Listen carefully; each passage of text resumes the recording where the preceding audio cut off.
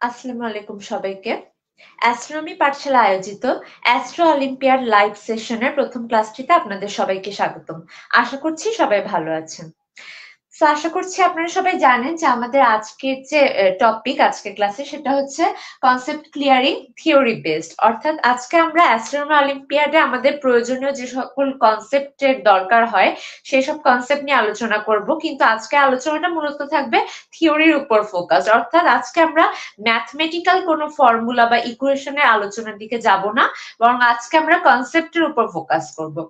আমরা সবাই জানি যে প্রবলেম সলভিং এর জন্য আমাদের ম্যাথমেটিক্স এর কোনো বিকল্প নেই, কিন্তু আমরা যদি কোনো একটা ম্যাথমেটিক্যাল প্রবলেম সলভ করতে চাই, কিন্তু আমরা যদি সেটার পিছনে যে কনসেপ্টটা সেটা যদি ক্লিয়ার না থাকে আমাদের, তাহলে কিন্তু আমরা কোনোভাবেই সেই যে প্রবলেমটা সেটা হচ্ছে অ্যাপ্রোচ করতে পারবো না বা ঠিক ওয়েতে সলভ করতে পারবো না। সো সেই জন্য আমাদের আজকে ফার্স্ট ক্লাসটা কনসেপ্টের উপর ফোকাস করে আমরা তৈরি করেছি, এবং আজকের ক্লাসে আমরা অ্যাস্ট্রোনমির বিভিন্ন টপিক গুলো নিয়ে আলোচনা করব, যেটার উপর বেস করে আমাদের বিভিন্ন ম্যাথমেটিক্যাল প্রবলেম সলভ করা হয়ে থাকে, যেটা আমরা আমাদের পরবর্তী ক্লাসটাতে দেখবো যে কিভাবে ম্যাথ গুলো করা হয়ে থাকে। সো লাইভ ক্লাসটা শুরু করার আগে আমি আপনাদেরকে রিকোয়েস্ট করছি যে যারা যারা লাইভ ক্লাসটাতে জয়েন করছেন অবশ্যই অবশ্যই কমেন্ট করে জানাবেন যে আপনারা কে কোন ক্লাসে বা কোন ইনস্টিটিউটে পড়েন এবং কে কোন ডিস্ট্রিক্ট থেকে জয়েন করেছেন সেটা কাইন্ডলি একটু কমেন্ট করে জানাবেন, এবং সাথে সাথে এই ক্লাসটি আপনাদের বন্ধুদের সাথে শেয়ার করে দিবেন যাতে অন্যরা আপনাদের মতো করে জানার সুযোগ পেয়ে যায়। আশা করছি আজকের ক্লাসটা থেকে আপনারা অনেক উপকৃত হবেন এবং অনেক কিছু শিখতে পারবেন। সো আমি আজকের ক্লাসটা আজকে শুরু করছি খুবই ইজি একটা টপিক দিয়ে, সেটা হচ্ছে আমাদের কনসেপ্ট ক্লিয়ারিং এর বিষয়ে ফার্স্ট অফ অল যে জিনিসটা আমাদের জানা দরকার সেটা হচ্ছে আমাদের যে বিভিন্ন ধরনের ইউনিট গুলো আমাদের অ্যাস্ট্রোনমিতে ইউজ হয়। সাধারণত ওই ইউনিট গুলো হয়তো আমাদের সায়েন্সের অন্যান্য যে সাবজেক্ট গুলো আছে যেমন ফিজিক্স, কেমিস্ট্রি বা অন্যান্য যে সাবজেক্ট গুলো সেখানে হয়তো এই ধরনের কনসেপ্ট গুলো ইউজ হয় না, কিন্তু এটা অ্যাস্ট্রোনমিতে শুধুমাত্র ইউজ হয়, এবং সেই কনসেপ্ট গুলো আমাদের ফার্স্টে জানা থাকতে হবে। আদারওয়াইজ যদি কখনো কোনো কোয়েশ্চেনে এই নামগুলো বা এই ওয়ার্ড গুলো আমরা দেখি হয়তো আমরা ঘাবড়ে যেতে পারি। সো এরকম ফার্স্ট অফ অল একটা যদি ইউনিটের কথা বলি সেটা হচ্ছে লাইট ইয়ার, যেটাকে সাধারণত LY বা LY এভাবে লেখা হয়, 1 লাইট ইয়ার। এখন এই লাইট ইয়ার জিনিসটা কি? লাইট ইয়ার জিনিসটা হচ্ছে আমরা জানি যে আলো বা লাইট সেটার হচ্ছে একটা নির্দিষ্ট বেগ বা ভেলোসিটি আছে, এবং এই ভেলোসিটিটা কিন্তু আমরা সবাই জানি যে এই ভেলোসিটিটা হচ্ছে যে প্রতি 3 লক্ষ কিলোমিটার/সেকেন্ড, অর্থাৎ প্রতি সেকেন্ডে আলো 3 লক্ষ কিলোমিটার দূরত্ব অতিক্রম করতে পারে। এটা হচ্ছে আলোর যে বেগ বা ভেলোসিটি। সো আমরা যদি এখান থেকে হিসাব করি যে 1 সেকেন্ডে একটা আলো কতটুকু দূরত্ব অতিক্রম করতে পারে, সেখান থেকে আমরা বের করতে পারবো যে 1 মিনিটে লাইট কতটুকু ডিস্টেন্স পার করতে পারে, সেখান থেকে আমরা 1 ঘন্টায় কতটুকু পারে, তারপরে একদিনে কতটুকু পারে, সেরকম করতে করতে 1 মাস 2 মাস করতে করতে আমরা কিন্তু এটাও হিসাব করে ফেলতে পারবো যে লাইট 1 বছরে টোটাল কতটুকু ডিস্টেন্স পার করতে সক্ষম। তো এই যে 1 বছরে লাইটের রে যতটুকু ডিস্টেন্স পার করতে পারে, এটাকে যদি একটা দূরত্বের পরিমাপ হিসেবে হিসাব করা হয়, সেটাই মূলত হচ্ছে আমাদের লাইট ইয়ার। এবং আমাদের লাইট ইয়ারের যে মানটা সেটা যদি আমরা লিখি, সেটাকে যদি আমরা হচ্ছে গিয়ে যদি ডিস্টেন্সে প্রকাশ করতে চাই, অর্থাৎ মিটারের মাধ্যমে যদি প্রকাশ করতে চাই, তাহলে সেই হিসাবটা হবে 1 লাইট ইয়ার বা 1 LY ইকুয়াল 9.46 ইন্টু 10⁻³ মিটার। অর্থাৎ 1 বছরে আলো যতটুকু দূরত্ব অতিক্রম করে সেটা হচ্ছে এতটুকুর সমান, অর্থাৎ এই জিনিসটা দিয়ে মূলত লাইট ইয়ার বোঝানো হয়। তো এটা গেল আমাদের একটা ইউনিট, যেটা সাধারণত অ্যাস্ট্রোনমিতেই বেশিরভাগ ইউজ করা হয়, অন্যান্য টপিক গুলোতে খুব একটা এটার ইউজ দেখা যায় না। তো আমরা যদি ফার্স্টে না জানি যে লাইট এর জিনিসটা আসলে কি, তাহলে কিন্তু এটা রিলেটেড কোনো প্রবলেম সলভ করতে গিয়ে আমাদের প্রথমে একটু প্রবলেম হবে। তো এই ধরনের কনসেপ্ট গুলো আমাদের একটু জানা থাকতে হবে। আচ্ছা, এখানে কমেন্ট সেকশনে কেউ কেউ কমেন্ট করেছে আমি দেখতে পাচ্ছি। আব্দুল্লাহ রায়ান ভাইয়া বলেছেন আসসালামু আলাইকুম ফ্রম কুমিল্লা। ওয়ালাইকুম আসসালাম ভাইয়া। এরকম আরো যারা যারা জয়েন করছেন লাইভে তারা কাইন্ডলি এভাবে কমেন্ট করে একটু জানান যে কে কোথা থেকে জয়েন করেছেন, এবং অবশ্যই অবশ্যই এই লাইভটা অন্যান্য জায়গায় শেয়ার করে দিন এবং অন্যদেরকেও জানার সুযোগ করে দিন। আমরা আরো কয়েকটা কনসেপ্ট দেখে নিই। আমাদের এই লাইট ইয়ারের মতোই আমাদের অ্যাস্ট্রোনমিতে বা অ্যাস্ট্রোফিজিক্সে আরো বেশি যে ইউজ হয় যে জিনিসটাই, যে ইউনিটটা, সেটা হচ্ছে AU বা অ্যাস্ট্রোনমিক্যাল ইউনিট। সেটাকে সাধারণত এভাবে লেখা হয় 1 AU। এই 1 AU জিনিসটা কি?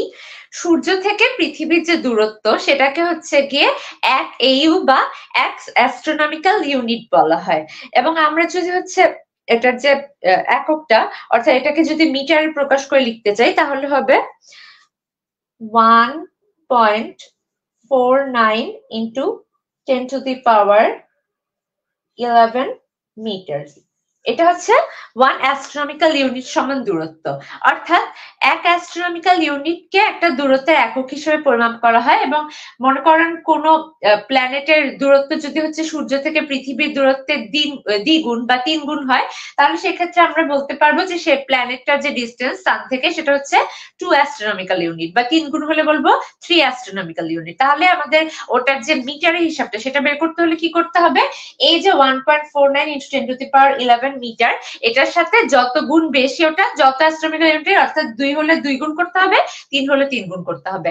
তাহলে আমরা ওই প্ল্যানেটটার যে মিটারের হিসাবে যে ডিস্টেন্সটা সান থেকে সেটা আমরা বের করে ফেলতে পারবো। এটা গেল আমাদের অ্যাস্ট্রোনমিক্যাল ইউনিট। সো এরকম আরো কয়েকটা আমাদের প্রচলিত একক বা ইউনিট আছে যেগুলো আমাদের অ্যাস্ট্রোফিজিক্স বা অ্যাস্ট্রোনমিতে ইউজড হয়। এই এককগুলো আমাদের এভাবে একটু জানা থাকতে হবে।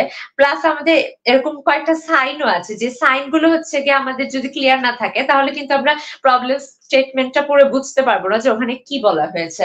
যেমন আমাদের আমরা জানি যে আমাদের এম দিয়ে সাধারণত ম্যাস বোঝানো হয়, এম দিয়ে আমাদের কোনো কিছু ভর বা ম্যাস বোঝানো হয়। কিন্তু কোন কোন প্রবলেম স্টেটমেন্টে হয়তো আপনারা খেয়াল করে দেখবেন যারা একটু কোনো কোয়েশ্চেন পেপার নিয়ে ঘাটাঘাটি করেছেন, যে অনেক সময় এম এর পাশে এরকম একটা সার্কেল এঁকে মাঝখানে একটা প্লাস চিহ্ন দেওয়া থাকে। এই জিনিসটা অ্যাকচুয়ালি কি মিন করে? এই জিনিসটা আসলে মিন করে এটা হচ্ছে ম্যাস অফ আর্থ। অর্থাৎ পৃথিবী রিলেটেড কোনো কিছু, পৃথিবীর ম্যাস, পৃথিবীর রেডিয়াস, পৃথিবীর ভলিউম বা পৃথিবীর অন্যান্য যা যা কিছু প্রকাশ করা হয় সেটা যে পৃথিবীর কোয়ান্টিটি, এটা বোঝানোর জন্য পাশে এই সাইনটা ইউজ করা হয়। সাইনটা হচ্ছে একটা সার্কেল এবং সার্কেলটার মাঝখানে একটা প্লাস চিহ্ন, এটা দিয়ে সাধারণত পৃথিবী বোঝানো হয়। অর্থাৎ আমি যদি শুধুমাত্র আর লিখি, এটা হতে পারে কিন্তু যে কোনো কিছু রেডিয়াস, কিন্তু আমি যদি পাশে ঠিক এরকম একটা সিম্বল দিয়ে দেই তাহলে এটা হয়ে যাবে পৃথিবীর রেডিয়াস। তারপর আমি যদি ভলিউমের জন্য ভি সাইন দিয়ে পাশে এরকম একটা প্লাস সাইন, একটা সার্কেলের মাঝখানে প্লাস দিয়ে দিই, এটা হয়ে যাবে পৃথিবীর ভলিউম। সো এটা হচ্ছে আমাদের পৃথিবী রিলেটেড কোনো কিছুকে এক্সপ্রেস করার জন্য একটা ওয়ে, যে পাশে এরকম একটা সিম্বল দিয়ে আমরা পৃথিবীর জিনিসগুলোকে প্রকাশ করি। এটা গেল পৃথিবী রিলেটেড। সো এরকম আরো কয়েকটা প্রচলিত সিম্বল আছে, যেমন ম্যাথের ক্ষেত্রে অনেক সময় এরকম এম এর পাশে একটা সার্কেলকে মাঝখানে একটা ছোট ডট দেওয়া হয়। এই জিনিসটা বেসিক্যালি বোঝায় এটা হচ্ছে ম্যাস অফ সান বা সূর্যের ম্যাস। অর্থাৎ সূর্য রিলেটেড যা যা কিছু আছে সেটাকে এক্সপ্রেস করার জন্য পাশে ওই একইভাবে একটা সার্কেল লিখে মাঝখানে ক্রসের পরিবর্তে একটা ডট দেওয়া হয়। তো যখন ক্রস দেওয়া থাকবে বা প্লাস দেওয়া থাকবে তখন আমরা বুঝবো যে ওটা পৃথিবীর সাথে রিলেটেড, আর যখন এরকম সার্কেলের মাঝখানে ডট দেওয়া থাকবে তখন আমরা বুঝবো এটা হচ্ছে সূর্য বা সানের সাথে রিলেটেড। সো একইভাবে এখানে যদি আর এর পাশে এই সিম্বলটা দেওয়া থাকে এটা হচ্ছে সূর্যের রেডিয়াস, বা এখানে যদি ভি এর পাশে এই সিম্বলটা দেওয়া থাকে এটা হচ্ছে সূর্যের যে ভলিউম বা আয়তন। সো এটা গেল সিম্বল। প্লাস এরকম দুইটা সিম্বল দিয়েও কিন্তু অনেক সময় বিভিন্ন ইউনিট প্রকাশ করা হয়। যেমন এটা বেশিরভাগ ইউজ করা হচ্ছে ডিস্টেন্সের ক্ষেত্রে। অর্থাৎ ইউজুয়ালি আমরা ডিস্টেন্স দিয়ে ডি দিয়ে যদি একটা ডিস্টেন্স বুঝাই, কিন্তু পাশে যদি এমন কিছু দেওয়া থাকে যেখানে একটা মুনের মতো, হাফ মুনের মতো কিছু একটা আঁকলো, তারপর একটা হাইফেন দিয়ে ওই যে আর্থের যে সাইনটা সেটা দেওয়া হলো, এই জিনিসটা আসলে কি মিন করে? এটা মিন করে যে মুন থেকে আর্থের যে ডিস্টেন্স সেটা হচ্ছে এটা। তো অনুরূপ ভাবে আমরা যদি আবার ডি এর পাশে হচ্ছে কি ফার্স্টে আর্থের চিহ্ন দিয়ে একটা হাইফেন দিয়ে আবার সানের যে সিম্বলটা সেটা দেই, তাহলে এটা হয়ে যাবে কি, এটা হবে আমাদের যে আর্থ আর সানের মাঝখানে যে ডিস্টেন্স এটা হয়ে যাবে সেটা। সো এরকম দুইটা সিম্বল দিয়েও কিন্তু আমাদের অনেক সময় অনেক কোয়ান্টিটি প্রকাশ করা হয়। সো আমাদেরকে প্রবলেম স্টেটমেন্ট দেখে আর সিম্বল গুলো দেখে বুঝে নিতে হবে যে আমাদেরকে কি বলা হয়েছে বা কি জানতে চাওয়া হয়েছে। সেই গেল আমাদের সিম্বল। সেরকম আরো অসংখ্য সিম্বল আমাদের আছে যেগুলো আমাদের জেনে রাখলে হচ্ছে কি খুবই সুবিধা হয়। এখন অনেকের মনে এই প্রশ্ন আসতে পারে যে এই যে এত বড় বড় যে এক একটা ইউনিট, যেমন আমরা কিছুক্ষণ আগে যে দেখলাম অ্যাস্ট্রোনমিক্যাল ইউনিট যেটা 1.49 ইন্টু 10⁻11 মিটার, এত বড় বড় সংখ্যা, এগুলো মনে রাখবো কিভাবে? এখন আমরা এগুলো মুখস্থ করব নাকি হচ্ছে কি কনসেপ্ট শিখবো নাকি প্রবলেম সলভ প্র্যাকটিস করবো, কোনটা করব? কথা হচ্ছে এই যে ইউনিট গুলো যে এটা ইউজুয়ালি হচ্ছে আমাদের মুখস্থ করতে হয় না। আমরা আজকে যে পারপাসে লাইভ ক্লাসটা করছি সেটা হচ্ছে অ্যাস্ট্রোনমি অলিম্পিয়াড। আর ম্যাক্সিমাম অলিম্পিয়াড গুলোতেই বা যে কোনো ধরনের এক্সামেই আপনারা দেখবেন যে এ ধরনের যে ইউনিট গুলো কোয়েশ্চেন পেপারের উপরে একটা আলাদা জায়গায় কিন্তু ইউনিট গুলো দেওয়া থাকে। অর্থাৎ আপনার কাজটা হচ্ছে যে আপনি আপনার প্রবলেম স্টেটমেন্টটা দেখে আপনি ফাইন্ড আউট করবেন যে আপনার কোন ইকুয়েশনটা বা কোন ইউনিট গুলো ইউজ করে কিভাবে আপনি প্রবলেমটাকে অ্যাপ্রোচ করবেন, কিভাবে সলভ করবেন। কিন্তু ইটস নট রিয়েলি নেসেসারি যে আপনার এই জিনিসগুলো মুখস্থ করতে হবে, এত বড় বড় মানগুলো আপনার মুখস্থ করে রাখতে হবে। এগুলো মুখস্থ করার কোনোই দরকার নেই, কিন্তু সুবিধার জন্য আপনি জাস্ট একবার একটু ইউনিট গুলো নিয়ে একটু প্র্যাকটিস করতে পারেন, একটু দেখে রাখতে পারেন, তাহলে হচ্ছে কি আপনার যখন কোনো অলিম্পিয়াড বা এক্সামে যখন আপনার এই জিনিসগুলো অ্যাপ্লাই করতে হবে তখন আপনি ইজিলি হচ্ছে সেগুলো নিয়ে হিসাব নিকাশ করতে পারবেন। অর্থাৎ আপনার খুব কম সময়ে আপনি হিসাব নিকাশ গুলো করে ফেলতে পারবেন, অর্থাৎ আপনি ফ্লুয়েন্ট হবেন জিনিসগুলোতে। সেই জন্য আপনি জাস্ট এগুলো দেখে রাখতে পারেন, কিন্তু এগুলো মুখস্থ করা বা একদম ছোটস্থ করে রাখাটার কোনো দরকার নেই। সো এটা গেল আমাদের ইউনিট। এবার আমরা ধীরে ধীরে কনসেপ্টে প্রবেশ করব। সো অ্যাস্ট্রোনমিতে কনসেপচুয়াল ব্যাপার স্যাপার গুলোর মধ্যে ফার্স্টে যে জিনিসটা আসে এবং সবচেয়ে ইম্পর্টেন্ট যে জিনিসটা আসে সেটা হচ্ছে আমাদের যে সেলেস্টিয়াল যে মেকানিক্স বা সেলেস্টিয়াল স্ফিয়ারের যে প্রপার্টিজ গুলো। এখন সেলেস্টিয়াল স্ফিয়ার জিনিসটা কি, এটাই কিন্তু সব থেকে বড় একটা কনসেপচুয়াল ব্যাপার। সেলেস্টিয়াল স্ফিয়ার জিনিসটা আসলে কি আমি বোর্ডে পরে দেখাচ্ছি, আমি আগে একবার বলে বোঝানোর চেষ্টা করছি, তারপর আমি অবশ্যই বোর্ডে দেখাবো। সেলেস্টিয়াল স্ফিয়ার জিনিসটা হচ্ছে একটা, বাংলা এটাকে খগোলক বলা হয়, অর্থাৎ এটা একটা কাল্পনিক বা ইমাজিনারি একটা স্ফিয়ার। এই স্ফিয়ারটা কেন ইমাজিন করা হয়? আমরা মনে করেন কোন একজন অবজারভার আর্থের মধ্যে বসে আছে, সে যখন পৃথিবীতে বসে অন্যান্য সেলেস্টিয়াল অবজেক্ট গুলো অর্থাৎ অন্য কোন স্টার, প্ল্যানেট বা কোন স্পেস ডেব্রিজ যে কোনো কিছু হতে পারে সেটাকে যখন অবজার্ভ করবে, সে তো পৃথিবীর আকাশে সেগুলোকে অবজার্ভ করবে। আর আমরা জানি আমাদের পৃথিবীর আকাশটাকে আমাদের কিন্তু দেখে একটা গোলক বা একটা স্ফিয়ারের মতো মনে হয়, অর্থাৎ অনেকটা একটা কাচের যে গোলাকার একটা গোলক সেটার ভিতরে বসে কোনো কিছুকে বাইরে থেকে অবজার্ভ করার মতো। সো আমরা যদি জিনিসটাকে একে বোঝাতে চাই, মনে করেন এটা যদি একজন অবজারভার বা এটা যদি আপনি হন, আপনার চারপাশে এরকম একটা কাল্পনিক একটা গোলক আপনি কল্পনা করে নিতে পারেন, এটা হচ্ছে আমাদের কাল্পনিক যে সেলেস্টিয়াল স্ফিয়ার সেটা। ঠিক একইভাবে আপনি এখানে বাহিরে কোন স্টারকে যদি দেখেন, আপনি সেটাকে এখানে কল্পনা করে নেবেন। এখানে একটা স্টারকে আপনি দেখলে আপনার পজিশনটাকে যদি আপনি সেন্টার ধরেন, তাহলে এটা এখান থেকে কতটুকু ডিস্টেন্স আছে আর এখান থেকে কতটুকু ডিস্টেন্স আছে, এই মেজারমেন্ট গুলো কিন্তু আপনি করে নিতে পারবেন। বা এই স্ফিয়ারটা ঠিক আপনার বরাবর যে এই যে একটা পোর্শন, এটুকুকে কেটে এটার সাথে আবার ওই স্টারটা দিয়ে যেটুকু লাইন যে যায়, যে কার্ভটা যায়, সেটার সাথে এটা কতটুকু অ্যাঙ্গেল করে আছে সেটাও কিন্তু আপনি ক্যালকুলেট করে ফেলতে পারবেন। ঠিক একইভাবে আপনি আরো অনেক কিছু ক্যালকুলেট করে ফেলতে পারবেন। সো এটা হচ্ছে আমাদের সেলেস্টিয়াল স্ফিয়ারের যে বেসিক কনসেপ্টটা সেটা, অর্থাৎ আমরা অবজারভার কে ঘিরে তার চারপাশে একটা কাল্পনিক একটা গোলক বা একটা স্ফিয়ার চিন্তা করে নিচ্ছি, যার মাধ্যমে আমরা বিভিন্ন ধরনের যে সেলেস্টিয়াল বডি বা সেলেস্টিয়াল অবজেক্ট গুলো আছে, স্টার, প্ল্যানেট এটসেট্রা, এই অবজেক্ট গুলোকে আমরা অবজার্ভ করব ওই সেলেস্টিয়াল স্ফিয়ারটার ভিতরে বসে, অর্থাৎ ওই স্ফিয়ারটার সাহায্যে। কিন্তু এরকম কোন স্ফিয়ার কিন্তু অ্যাকচুয়ালি রিয়েল লাইফে এক্সিস্ট করে না, এগুলো হচ্ছে আমরা ক্যালকুলেশন করার সুবিধার্থে আমরা এগুলো ধরে নেই যে এরকম একটা স্ফিয়ার আমাদের চারপাশে এক্সিস্ট করছে। সো এবার আমরা এটা ইউজ করে যে ক্যালকুলেশন গুলো আমাদের করতে হয় তার জন্য আমাদের কিছু কনসেপ্ট হচ্ছে জানা থাকতে হয়, যার কারণে আমাদের এই জিনিসগুলো ইজিলি বুঝতে হলে আমাদের একদম আমরা যে স্কুল পর্যায়ে যে ম্যাথমেটিক্স গুলো শিখেছিলাম, যে যেমন কার্টেসীয় স্থানাঙ্ক ব্যবস্থা, সেই জিনিসগুলো একটু সাহায্য নিতে হবে।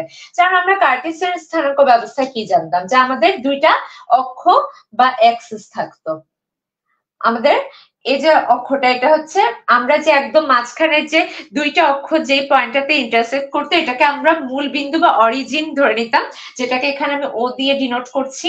আর এটার যে পজিটিভ দিক বা ডান দিককে আমি ধরলাম পজিটিভ, এটা যে কোনো দিকেই ধরা যায়, এটা কোনো ধরা বাঁধা নিয়ম নেই। সো এটা ডান দিককে যদি পজিটিভ ধরি তাহলে এটা হবে এক্স অক্ষ এদিকে, আর বাম দিককে নেগেটিভ ধরে এটা হবে এক্স প্রাইম। আবার ঠিক একইভাবে এই লম্ব যে অক্ষটা বা পারপেন্ডিকুলার, এখানে হচ্ছে 90 ডিগ্রি, এই দুটো অক্ষের মাঝখানে কোনটা, উপরে নিচে যে খাড়া যে অক্ষটা ওয়াই অক্ষ বলা হয় এটাকে, এবং এটাকে উপরের পজিটিভ দিকে ওয়াই আর নেগেটিভ দিকে ওয়াই প্রাইম দিয়ে ডিনোট করা হয়। সো এটা হচ্ছে আমাদের কার্টেসীয় কোঅর্ডিনেট সিস্টেম বা কার্টেসীয় স্থানাঙ্ক ব্যবস্থা। তো এখানে যদি এই স্থানাঙ্ক ব্যবস্থা আমরা চারদিকে কিন্তু চার ধরনের লোকেশন ডিনোট করতে পারি। যেমন আমরা যদি এই যে এই প্রত্যেকটা যে চারটা ভাগ আমরা পাচ্ছি 1 2 3 4, এই চারটাকে সাধারণত এক একটা কোয়াড্রেন্ট বলা হয়, এবং এটা হচ্ছে ঘড়ির কাঁটার বিপরীত দিক অনুযায়ী হচ্ছে গিয়ে আমরা কোয়াড্রেন্ট গুলোকে মানে হিসাব করি। যেমন ঘড়ির কাঁটা কিভাবে ঘুরে সাধারণত, যে এরকম ভাবে ঘুরে না, কিন্তু আমরা যখন কোয়াড্রেন্ট হিসাব করবো সেটা হচ্ছে অ্যান্টি ক্লকওয়াইজ বা এরকম ঘড়ির কাঁটার বিপরীত দিক ওয়াইজ হিসাব করবো। অর্থাৎ এটা আমাদের ফার্স্ট কোয়াড্রেন্ট, এটা আমাদের সেকেন্ড কোয়াড্রেন্ট, এটা থার্ড কোয়াড্রেন্ট, আর এটা ফোর্থ কোয়াড্রেন্ট। এটা হচ্ছে আমাদের কোয়াড্রেন্টের হিসাব। সো আমরা যদি এই কোয়াড্রেন্ট গুলো দিয়ে একটু হিসাব করে দেখি, সেটা হচ্ছে আমরা যদি একটা পয়েন্টের হচ্ছে কি এক্সাক্ট পজিশনটা এই কার্টেসীয় স্থানাঙ্ক ব্যবস্থার মাধ্যমে ডিনোট করতে চাই, তাহলে আমরা যদি ফার্স্ট কোয়াড্রেন্টটা হিসাব করি, মনে করি এখানে একটা পয়েন্ট আছে, এই পয়েন্টটা এক্স্যাক্টলি কোথায় অবস্থিত এটা যদি আমরা বের করতে চাই, তাহলে আমাদের ফার্স্টে কি করতে হবে, এই যে এক্স অ্যাক্সিস, যেটা এক্স অ্যাক্সিস বরাবর একটা ডিস্টেন্স অতিক্রম করতে হবে, যেটা একদম এই যে এই পয়েন্টটা, যে এই পয়েন্টটার একদম নিচ বরাবর আসে, অর্থাৎ এই পরিমাণে আসে। এটা হচ্ছে আমাদের এক্স অ্যাক্সিস এর মান, যেটাকে সাধারণত আমাদের ভুজ বা এক্স দিয়ে ডিনোট করা হয়। তো এটাকে আমরা এক্স ধরলাম। আর ঠিক আবার এটা কতটুকু উপরে আছে এই জায়গাটা থেকে সেটা হিসাব করার জন্য কিন্তু আমাদের ওয়াই অক্ষ বরাবর, অর্থাৎ ওয়াই অক্ষের সমান্তরাল হিসেবে আমাদের এখানে এইটুকু ডিস্টেন্স অতিক্রম করতে হবে। এটার মানকে আমরা ওয়াই দিয়ে লিখে এটাকে বাংলায় কোটি বলা হয়। তো আমাদের এই দুইটা কোঅর্ডিনেট, এক্স কোঅর্ডিনেট আর ওয়াই কোঅর্ডিনেটের মাধ্যমে কিন্তু আমরা এই পয়েন্টের এক্সাক্ট লোকেশনটা বের করে ফেলতে পারি। ঠিক একইভাবে এই পয়েন্টটা যদি এখানে না থেকে এখানে থাকতো, তাহলে আমরা এই পর্যন্ত এসে আমরা নিচের দিকে যেতাম। আবার এ পাশে না থেকে যদি পয়েন্টটা এ পাশে থাকতো, তাহলে আমরা এই পর্যন্ত গিয়ে তারপর এভাবে যেতাম, বা এ পাশে থাকলে এ পর্যন্ত গিয়ে আবার এভাবে আসতাম। সো এভাবে এই চারটা কোয়াড্রেন্টের যে কোনো জায়গায় আমরা যে কোনো পয়েন্ট বা যে কোনো কিছু লোকেশন কিন্তু এভাবে মেজার করে ফেলতে পারি। এটা গেল আমাদের কার্টেসিয়ান কোঅর্ডিনেট সিস্টেম। এই কোঅর্ডিনেট সিস্টেমটা হচ্ছে আমাদের অ্যাস্ট্রোফিজিক্স, ম্যাথমেটিক্স বা ফিজিক্স যে কোনো জায়গায় কাজে লাগে, কিন্তু এখন এটার মতো করে মানে এটার সাহায্যে বোঝার জন্য আমরা এই কোঅর্ডিনেট সিস্টেম দেখলাম। এখন আমরা যে জিনিসটা দেখবো সেটা হচ্ছে আমাদের সাধারণত অ্যাস্ট্রোনমিতে ইউজুয়ালি বেশি ইউজ হয়, বা শুধুমাত্র বলা যায় যে অ্যাস্ট্রোনমিতে ইউজ হয়ে থাকে এরকম একটা কোঅর্ডিনেট সিস্টেম, এবং সেটা হচ্ছে horizontal coordinate system. Horizontal coordinate system জিনিসটা কি সেটা বোঝার জন্য আমাদের ফার্স্টে হচ্ছে ওই যে আমরা কিছুক্ষণ আগে যে একটা জিনিসের ব্যাপারে জানলাম যে সেলেস্টিয়াল স্ফিয়ার, সেরকম একটা জিনিস আমাদেরকে ড্র করতে হবে। ফার্স্টে আমরা একটা স্ফিয়ার ড্র করব। ফার্স্টে আমরা একটা স্ফিয়ার ড্র করে নিচ্ছি।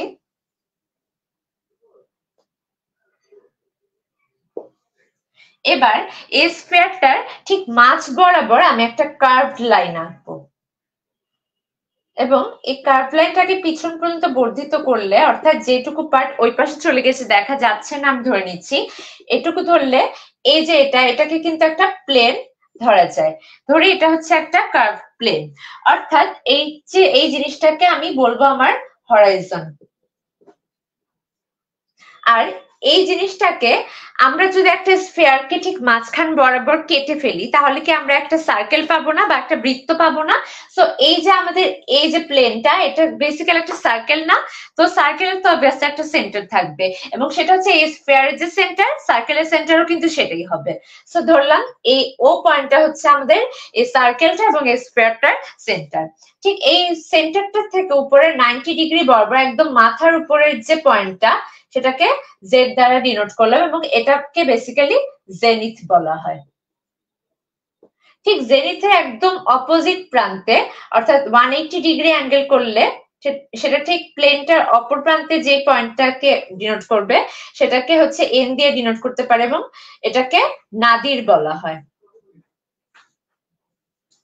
এটা হচ্ছে জেনিথ এবং এটা হচ্ছে নাদির এবং এটা হচ্ছে আমাদের হরাইজন। এখন এই পর্যন্ত এসে হচ্ছে গিয়ে আমাদেরকে একটু বুঝতে হবে যে এই জিনিসগুলো কি এবং এই জিনিসটা আমাদের কেন লাগবে।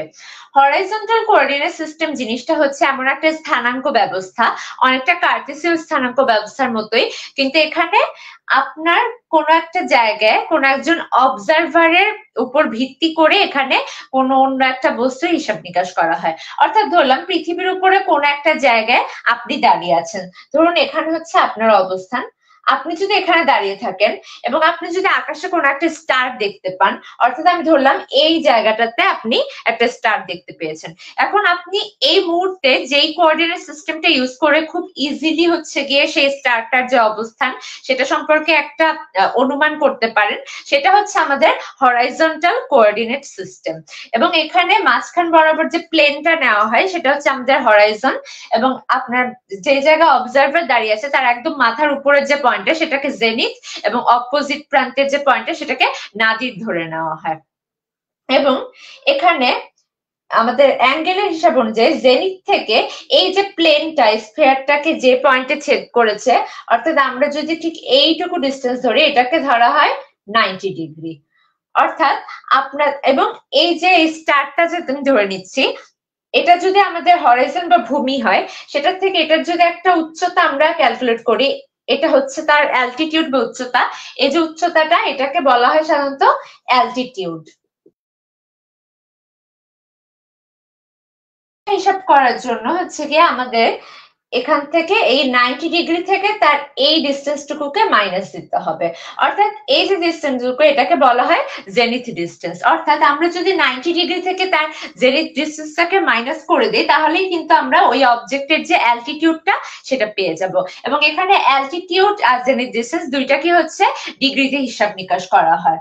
আর আমরা আবারও বলে দিচ্ছি যে আমাদের কোন একটা অবজেক্টের যে ভূমি থেকে উচ্চতা সেটাকেই মূলত অ্যালটিটিউড হিসেবে কাউন্ট করা হয়। এটা গেল একটা হিসাব। আর আরেকটা হিসাব সেটা বোঝানোর জন্য আমি এই জিনিসটাকে মুছে আরেকবার এঁকে দিচ্ছি, তাহলে পরিষ্কার করে বোঝা যাবে।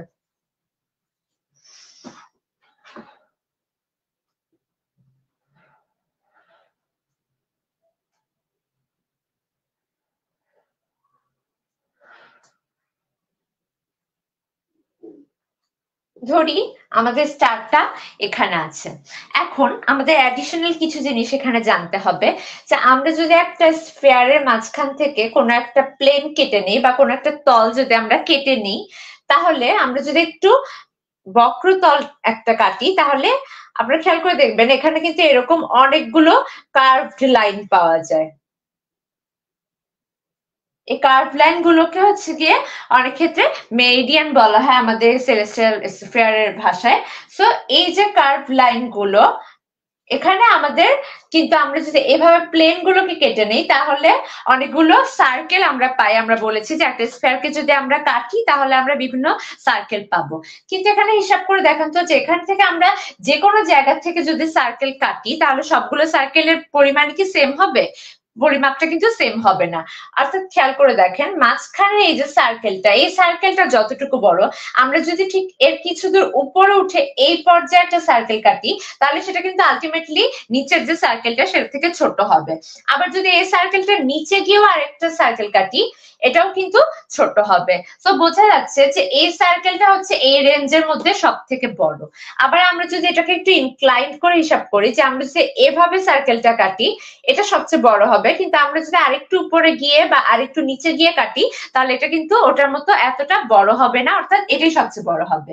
সো এটার যে পিছনের আসল মিস্ট্রিটা সেটা হচ্ছে যে যেই প্লেনার সার্কেলের প্লেনটা হচ্ছে গিয়ে স্ফিয়ারের যে সেন্টার সেটার মধ্য দিয়ে যায় সেটা হচ্ছে গিয়ে সব থেকে বড় একটা সার্কুলার প্লেন আমরা পাবো, অর্থাৎ সেটাকে গ্রেট সার্কেল বলা হয়। অর্থাৎ এই যে প্লেন গুলো এটাকে আমরা বলবো গ্রেট সার্কেল।